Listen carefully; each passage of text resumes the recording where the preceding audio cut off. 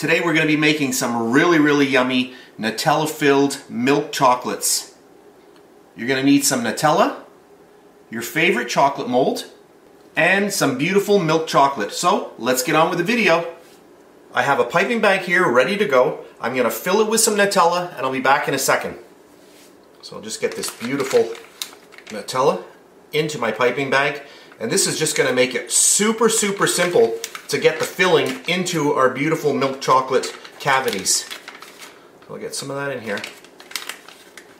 I'd say that's enough. That looks good. And then I'm just going to get my little thing here ready to go.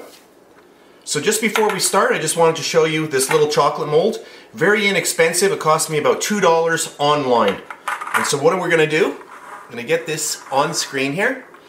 And I'm just going to start applying a little bit of chocolate to each one of the cavities. We're going to be piping in our beautiful Nutella. So you don't want to overfill these, because we're going to need to put more milk chocolate onto the top. So I just want to get a little bit like that.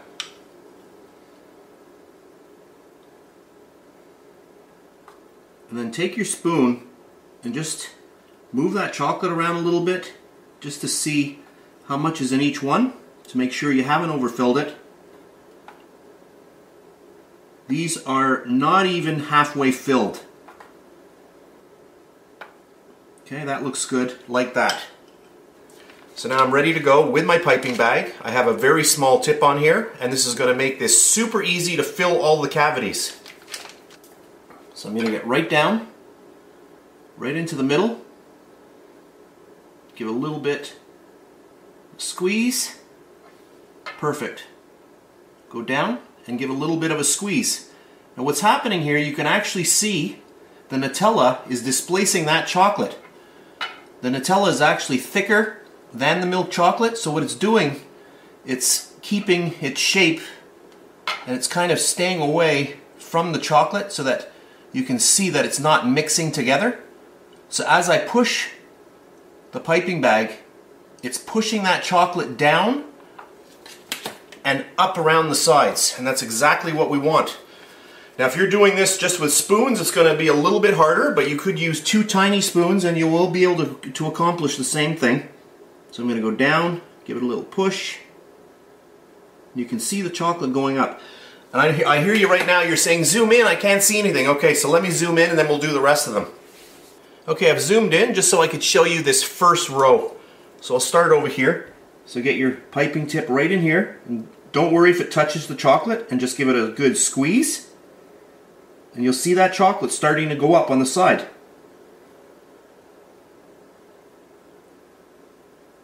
Just like that. Give a little squeeze.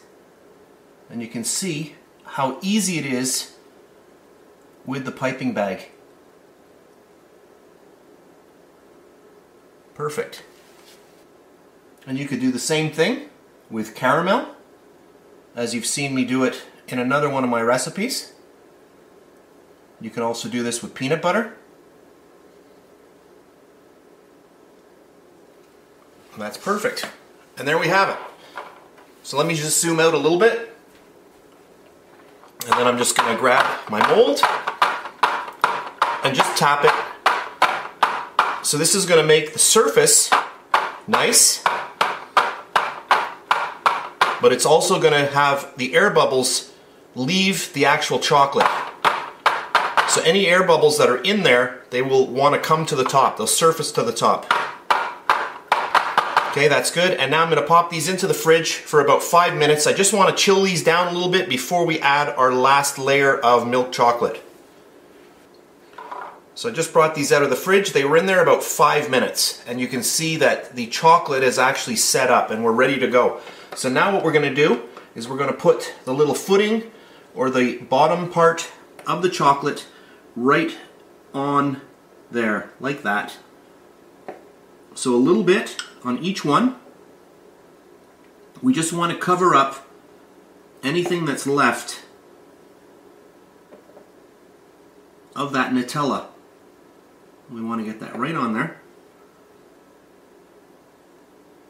And if you wish, you can use a piping bag and pipe on the chocolate like we used the piping bag to put the actual Nutella filling into our chocolates. But this is fine. This is fun, very relaxing. So just take your time, get a little bit on there.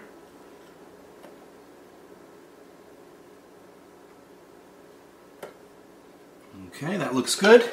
And then, again, just tap, tap, tap. You can see that everything's spreading out really nicely.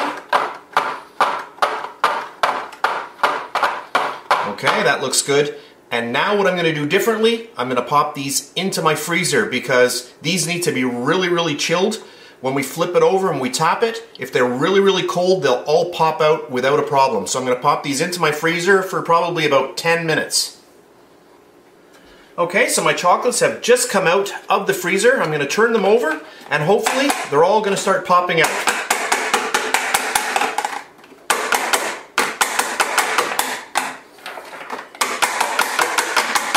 So just a gentle tap. If you find that some of them refuse to come out, you just put this back into the freezer again and they will come out.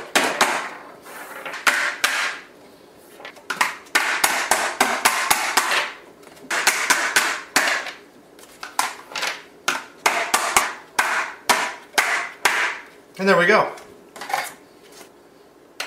So I'll just pull all of these to the center here so you can see them. I'll get a cutting board and let me zoom in. Okay, so let's cut into this and see how nice it is inside.